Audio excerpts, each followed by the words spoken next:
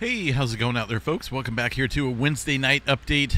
Checking in real quick here about 9:41 p.m. California time, August 28th, 2024.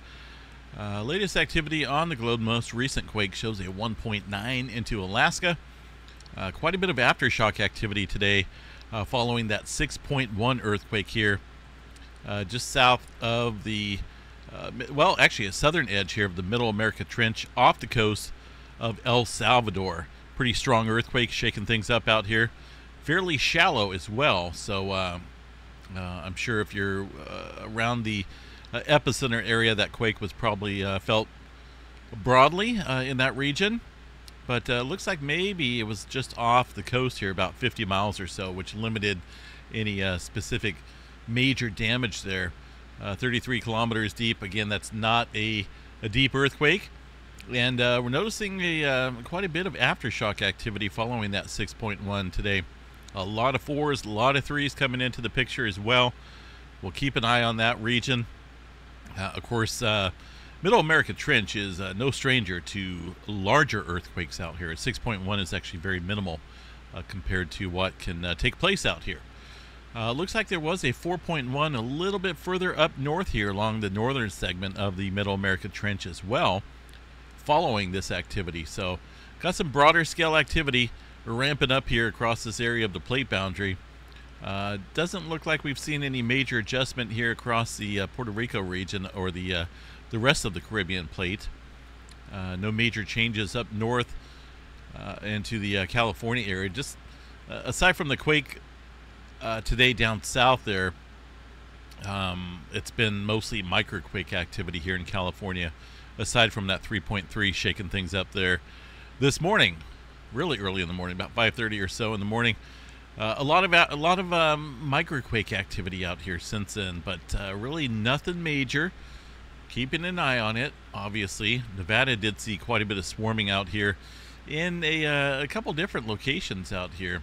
Two or three separate locations showing some elevated activity. About 63 earthquakes here in the last 24 hours, so some continued uptick there across that area. That is very indicative there of strain out here against the San Andreas Fault, the plate boundary itself. So just be on guard, folks. I think we, like I said, we've seen a lot of earthquake activity here recently around various locations of Southern California, inland as well, and in Nevada.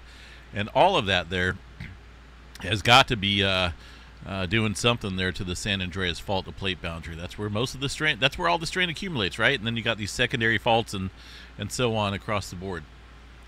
Oklahoma area got a line of earthquake activity out here, it looks like. Outside of Woodward, down through the center portion of Oklahoma. Quite a few oil fields out here, if I recall.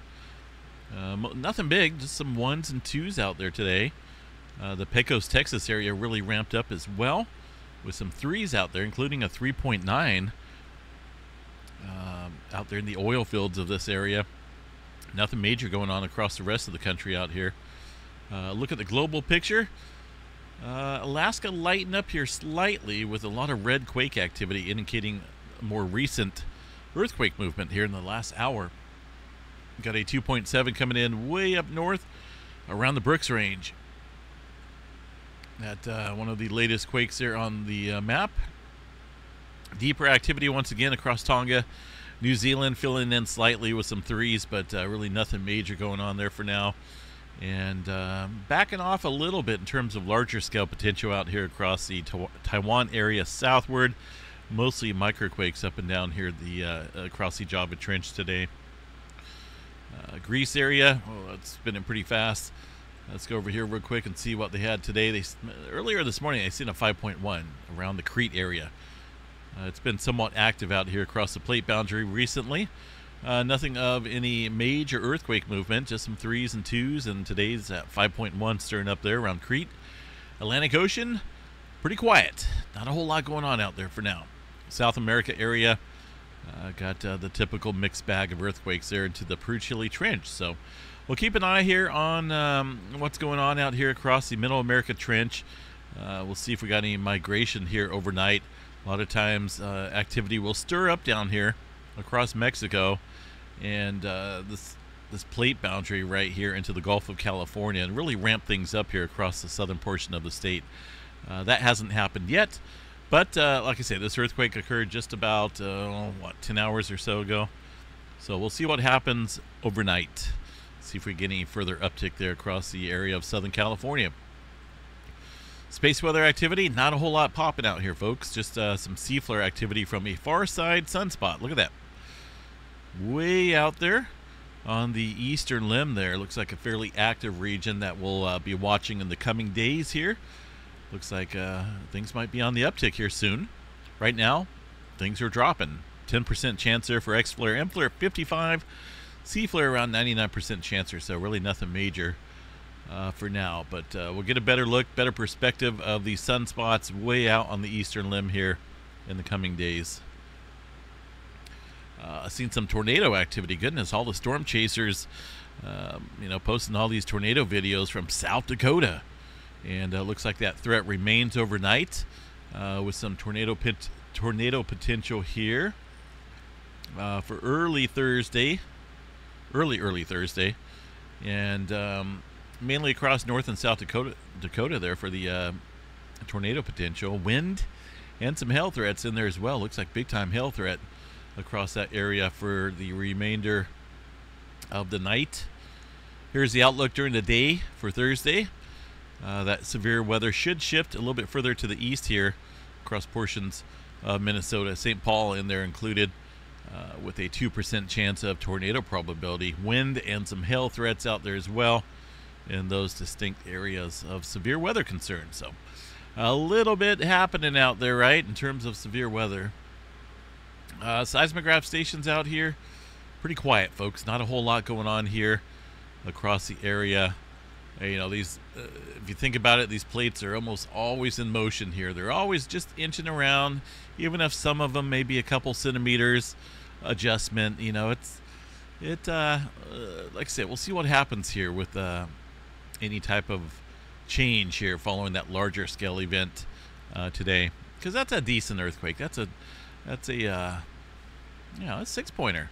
Let's see what we got so far in terms of magnitude 6.0 and above so far this year. I just want to double check this here real quick, see what we have.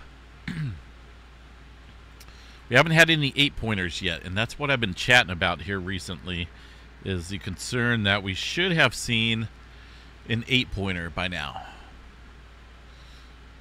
We have one at least once a year, if not once a year, maybe every other year. So 2 years, and the last 8-pointer was back in 2021. So it's been 3 years now since we've seen an 8-pointer. So far as 6.0 and above worldwide since January 1st, there we got we got about 69 earthquakes here of 6.0 and above.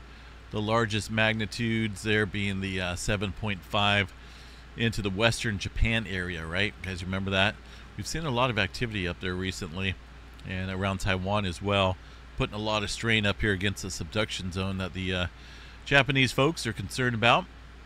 But yeah, so far, the largest magnitude is going to be that 7.5. Secondary is going to be that 7.4 down here in the Chile area. A couple large earthquakes around Taiwan, Peru. It's even that earthquake up here in the Cascadia. Well, that's shy of the Cascadia here. That's on the northern edge of the Juan de Fuca Ridge. That earthquake stirred up a storm of smaller quakes in this area as well following that event last July. So we'll just kind of keep an eye on things, folks. I think we're overdue for an 8-pointer. The question is, who is up to bat? It could be California. It could be anywhere. Just got to be on guard and make sure you guys have some type of safety plan out there in terms of earthquake preparedness. We'll catch you guys back out here in the morning. Got a fairly eventful morning tomorrow, so I'll be out here a little bit earlier with an update here for the Thursday morning update. Have a good night, folks. Stay safe. And again, seismograph stations out here look quiet. There's a little spike coming in there to the Cal State Bakersfield area. Let's see here.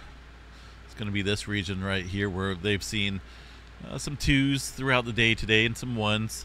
This is all aftershock sequence following that 5-pointer a couple weeks back now.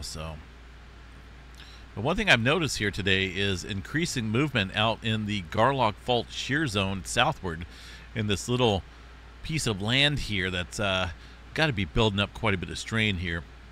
You can see it's like a left type of arrow here that interchanges here with the San Andreas Fault. This area, got to watch this. That can give good indicators of how much strain is building up here, or at least in terms of the daily strain. If things are amplified out here, like we've seen today here, that's a little bit interesting, to say the least, because we normally don't see too much earthquake activity out here, specifically in this region. But we had a little bit of quake activity, 2.0 earlier this morning, earthquake right now, 1.0, and any one of these could trigger, the big one out here.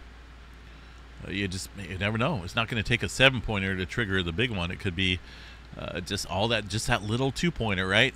Something that really tips the scale, and unzip. There it goes. A big 8.1 out there on the southern branch. It's going to happen, folks. The best thing to do is be prepared. That's not fear-mongering. It's been in the works for quite a while. The question is, are we living in that future time period right now where we're going to see that happen in our lifetime? I think we are. Too much time has passed. We've been seeing too much earthquake activity out here around the region on a broad scale. So now is a good time to be prepared. We'll continue to keep an eye on it, folks, and check back in the morning, see if we got any uptick going on through the night. Have a good one. See you guys back out here in the morning. Stay safe.